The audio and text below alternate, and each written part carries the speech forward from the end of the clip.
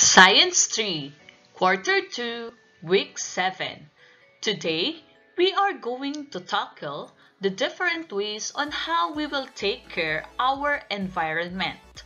Are you ready for our new learning?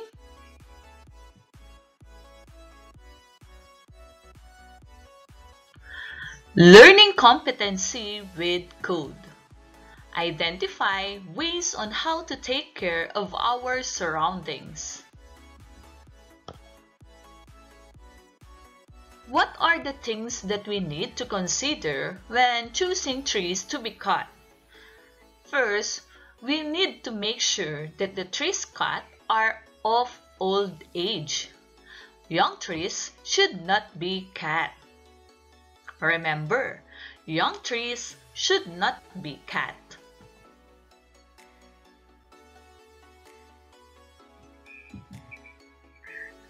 You cannot just bring down trees, for we have laws made by the Department of Environment and Natural Resources or DENR regarding cutting of trees. Make sure to replace the trees that you cut by planting new ones. Do you do this? Do you plant new trees?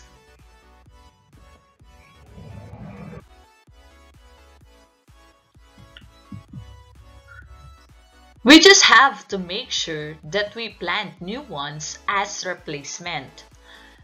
Trees and plants have big roles in our environment. They cleanse the air that we breathe and they prevent flooding during rainy season. We cannot really avoid cutting trees and other plants because we need them for our industrial use and daily needs. Just like, for example, we need trees in making our furnitures or in making our house.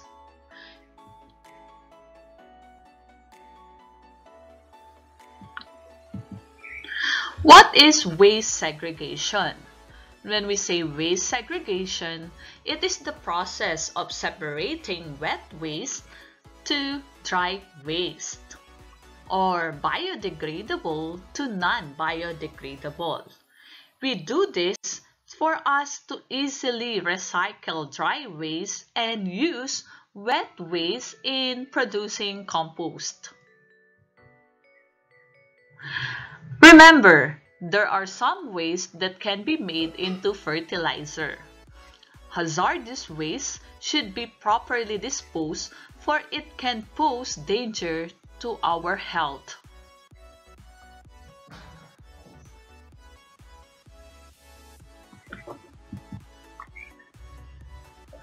Cleaning of surroundings. It is nice to have clean surroundings. We can do our part by just simply picking small papers or candy wrappers. Do you do this, children? Do you pick some dirt that you see in your surroundings? Remember, this will be a big help to have a clean surrounding.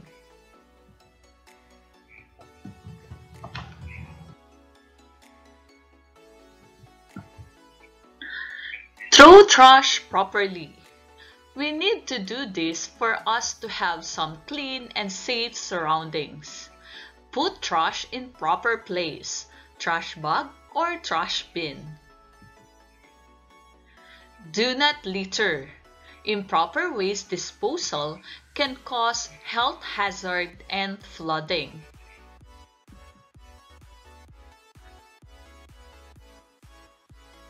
Now, let's have some activities. Activity 1. Choose me. I want you to choose the letter of the correct answer. Number 1. How can plants help in lessening air pollution? How can plants help in lessening air pollution? A. Helps in maintaining the air fresh. B. Maintains the temperature. C. Gives us shade. Number 2. What is the right way of disposing non-recyclable waste?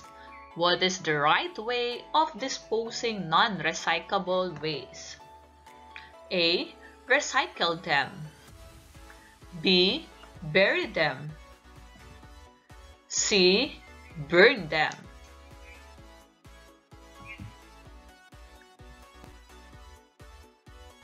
Number 3. Which are recyclables? Which are recyclables? A. Plastic, mirror, glass. B. Fruit peelings and food leftovers. C.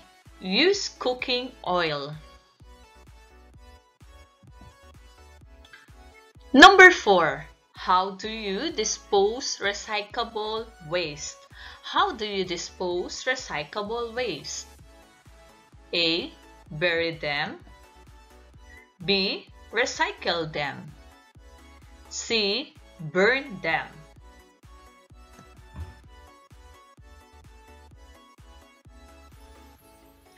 Number 5. What is the best way to avoid soil pollution? What is the best way to avoid soil pollution? A. Proper waste disposal. B. Throw trash in rivers or canals. C. Throw trash in roadsides.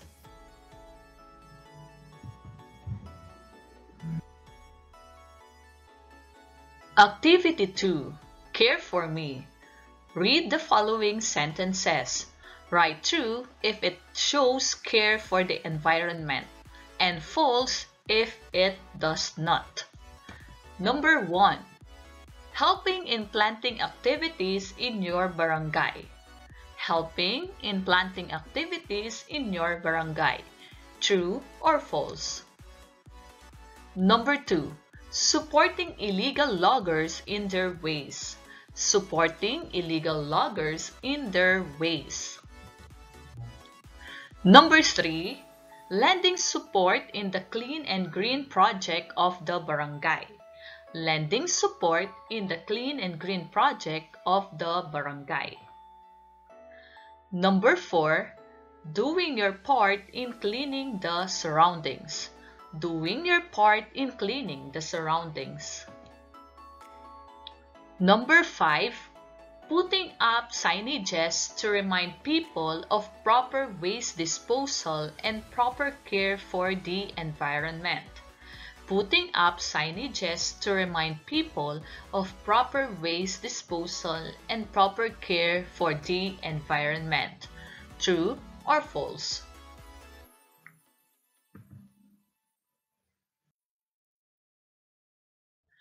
Activity 3. Match me.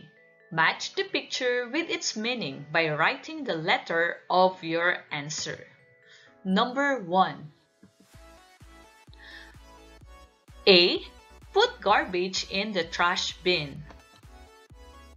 B. Avoid burning of garbage. C. No smoking. D. Plant trees and other plants. E. Reduce, reuse, and recycle.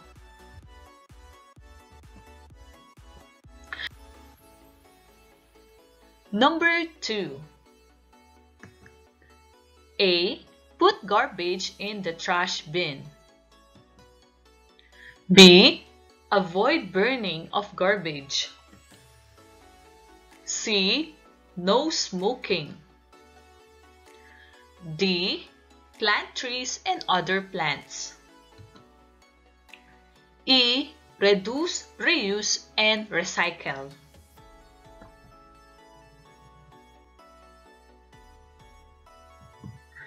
Number 3. A. Put garbage in the trash bin. B. Avoid burning of garbage. C. No smoking. D. Plant trees and other plants. E. Reduce, reuse, and recycle.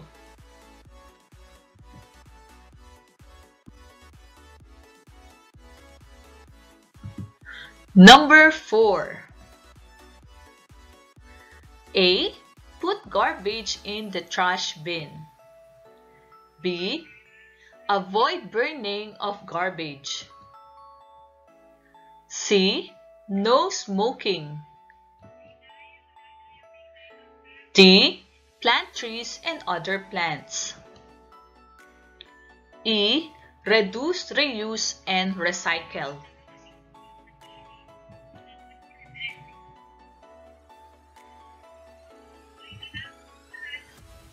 Number 5.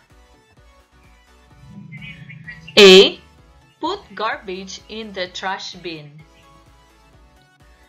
B. Avoid burning of garbage. C.